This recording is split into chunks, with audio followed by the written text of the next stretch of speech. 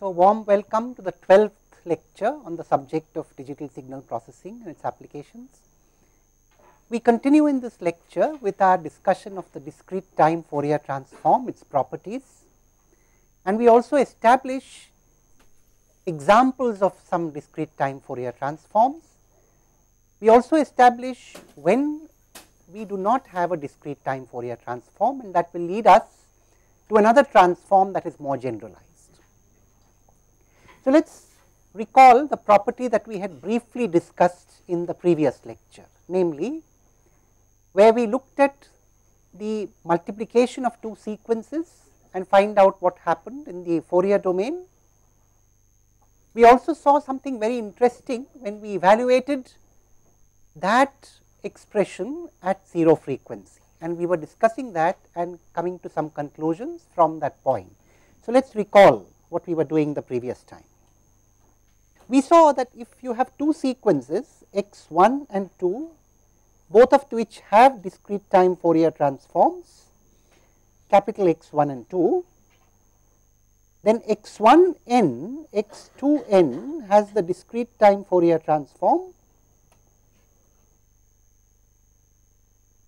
1 by 2 pi integral from minus pi to pi x1 lambda x2 omega minus lambda d lambda, which is essentially like a convolution of capital X1 and capital X2, save for the fact that this convolution is evaluated only on one period. I must here emphasize that this is commutative. So, of course, x1n, x2n is the same as x2n, x1n, that is obvious.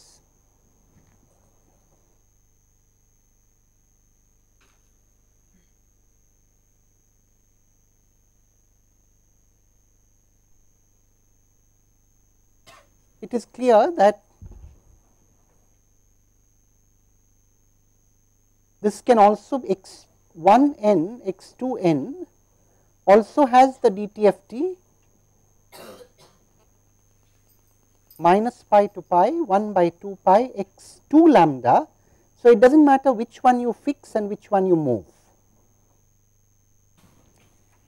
This is not a very important observation when you have very similar DTFTs, but there are situations where it might be preferable to fix one of the DTFTs and move the other, and therefore, you have full freedom which one to fix and which to move. That is what is being emphasized here. Anyway, we had taken the specific case of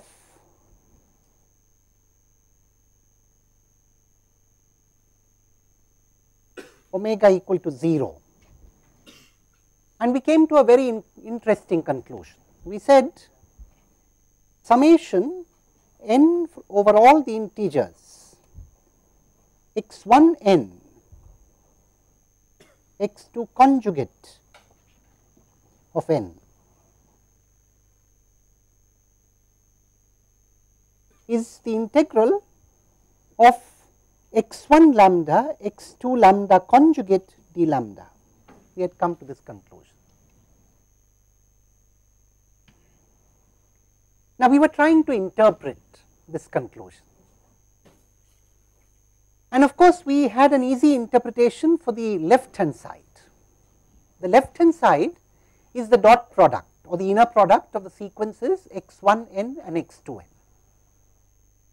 The point was to interpret the right hand side, and of course, not just to interpret the right hand side, but also to give it a corresponding meaning, to bring parity and congruity in the meanings on both sides. You see, on the right hand side, you have a product of corresponding points on the discrete time Fourier transform. Of course, the second one is complex conjugated, like it is for the sequence here. You multiply the sequence by each point of the sequence by the complex conjugate of the corresponding point on the other sequence, and you add up over all such points.